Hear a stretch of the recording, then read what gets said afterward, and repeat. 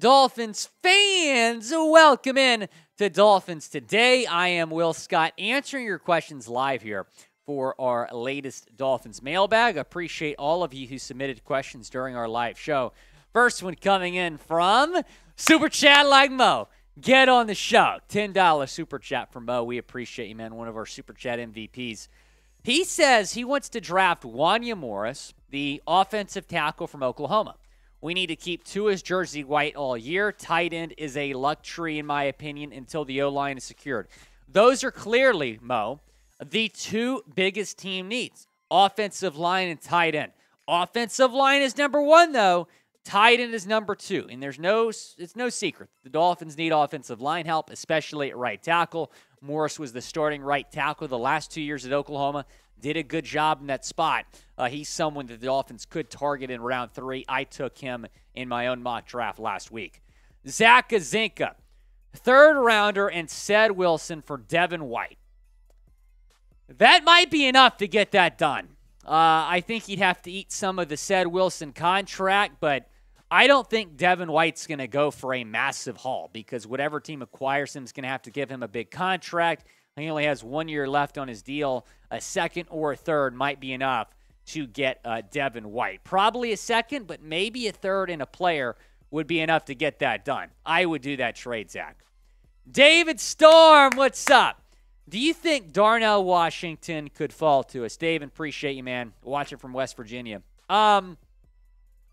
Before the Combine, yes. In fact, I saw a lot of mock drafts, David, that had Darnell to Miami, but the Combine, I mean, he was just phenomenal and really raised his stock. I think there's a better chance that he goes in round 1 than falls to the Dolphins at pick 51 overall. I don't see a world where that happens, but if he's on the board and the Dolphins don't take him, I think we're both going to be pretty upset, Dave.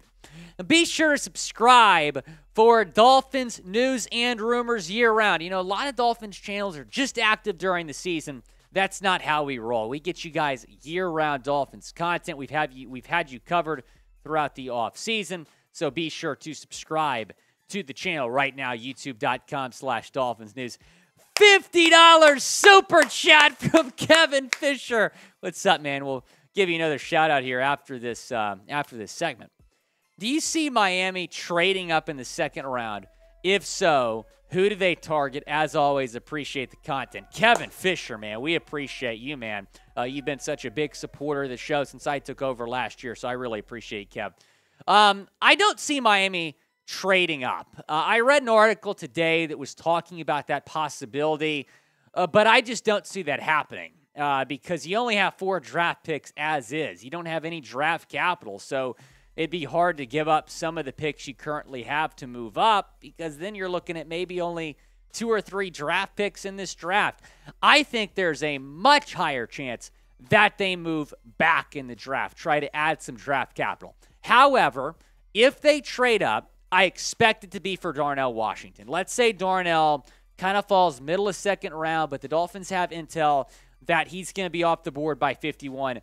They trade up 6-7 spots. They give up their second-round pick next year to make that happen. I would do that in a heartbeat, and that's the guy I'd go up and get, and that's the guy that I expect Miami to go up and get if they trade up.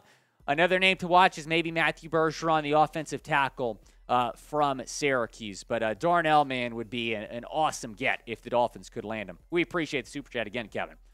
Carter Reimer, trade for Saquon Barkley. Interesting question. So Saquon's going to hold out. He got franchise tag. I think he was probably pretty disappointed about that. He wanted a new deal. He didn't get one. So a lot of people are saying, hey, could he get traded? I don't expect him to get traded. And if you trade for him, you probably have to give him a new contract. I would say no to trade for Saquon Barkley. I think I'd rather draft a running back 3rd round. You did re-sign all 4 of your running backs. Didn't necessarily agree with that decision. But I don't expect to trade for Saquon. If the Dolphins do circle back on a running back, I think it's going to be Dalvin Cook. The franchise, what's up, man? Aaron Rodgers not going to the Jets? Actually, it's possible because here's what Adam Schefter said about Rodgers to the Jets. Both sides now appear to be dug in. my understanding is there hasn't been a whole lot of conversation, if any, over the last couple of weeks. So, hey, Jets fans were celebrating getting Aaron Rodgers.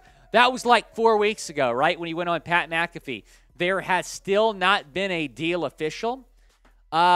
So I don't know what's going to happen. I don't know if the trade's going to happen before the draft, after the draft, or at all. But the fact that there has not been any communication in the past couple of weeks, that's significant. And what if Rodgers kind of has a change of heart and wants to retire or go to a different team? I mean, the Jets would be screwed.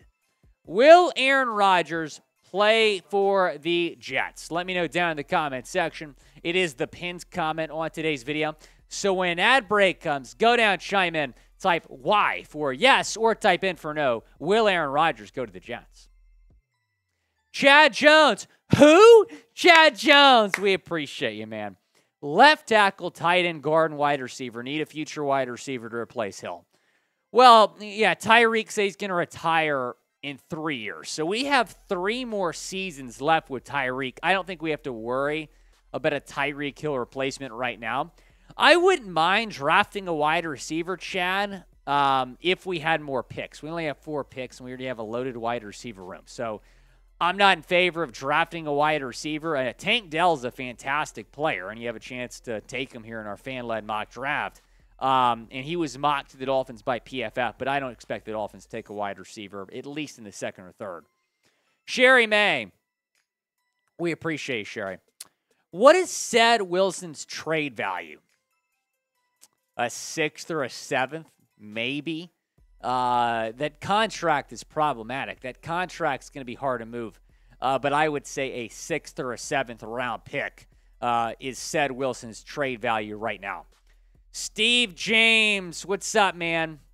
Any further vibes regarding DJ Fluker? He'd be a great value pickup at right tackle. So we don't need to pick up AJ's 5th-year option. Well, they're not going to pick up AJ's 5th-year option with or without Fluker. I can just about promise you that. I haven't heard anything on that front. When I talked to DJ, or at least after I talked to DJ last week, I told him to keep me in the loop. He named some teams. And if you haven't checked out that interview, be sure to go check that out. Fantastic conversation that I had with free agent offensive tackle DJ Fluker, who, of course, spent some time with the Dolphins in the 2021 offseason before he was cut with a knee injury. He named some teams, Steve. Raiders. Who else did he name? Bears, Broncos. The Dolphins were not one of the teams that he named as a team that reached out with interest. So hopefully that changes because that pro day at Alabama was very impressive. I think it's worth giving him a shot. But no update right now on DJ Fluker, Steve. If something changes, I'll let you know. Shane Russell, what's up, man?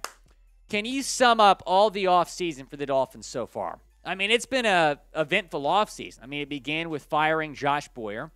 It's funny, Shane. I had a dream offseason video right after the season ended, and one of the things was firing Josh Boyer.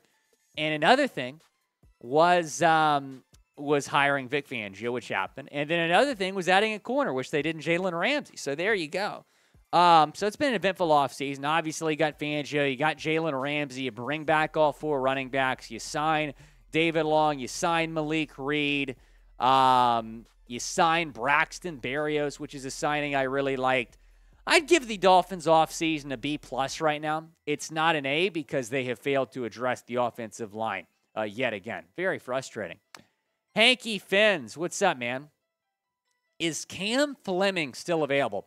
Yeah, so he remains probably the best offensive tackle free agent still on the market. And he put up pretty solid numbers in Denver last year.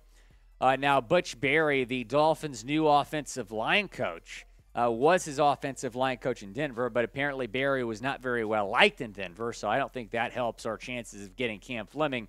But Fleming is really solid, and he would be an instant upgrade at right tackle if you signed him. Should the Dolphins sign Cameron Fleming? Let me know your thoughts down in the comments section. Type S for sign or type P for pass. Lorenzo Flores. DeAndre Hopkins to the Fins. No, I don't think that's going to happen. I think he very well could go into the division. The Patriots and the Bills are apparently after him, but no. The Dolphins are not going to trade for DeAndre Hopkins. He's a great player, but we don't need him. We have Tyreek. We have Waddle. That wide receiver room is elite. John Russell, what's up, man? Who makes the biggest jump in year 2, Tindall or Ezukanma? That's a really good question, John. Really good stuff. I would say Channing Tindall just because I think he's going to get more playing time. I still think Erik Ezukanma is going to be the 4th or 5th wide receiver at best. Meanwhile, I think Tindall's going to be right behind David Long as a backup inside linebacker, could get some starts by the end of the season. I just think Tindall's going to be more involved. But I'm really excited to see Eazy. I think Eazy's going to he's got to get more involved. He wasn't involved at all last year. But I think Eazy's going to prove something this year. Zolan, what's up, man? Do you think the new QB helmet will help Tua with his concussion stay healthy? I mean, there's been some talk about, changing the helmets, especially Tua's helmet. I do know that Kenny Pickett had 2 concussions, then he changed his helmet, and that seriously helped him. The Dolphins haven't said anything about changing Tua's helmet, but I hope they do because I do think that could help. If you did not get a question in on the mailbag, you can DM me on Twitter at WillScott44. And be sure you subscribe to the channel. We got the draft coming up in a few weeks. We're going to go live next Thursday before the draft. We're also going to go live during the draft when the Dolphins make their pick in the 2nd or 3rd round, so you don't want to miss that. Be sure to subscribe to the channel, youtube.com/Dolphins News. We're live every single Thursday at 4 p.m. Eastern Time, so be sure to join us for our next live show.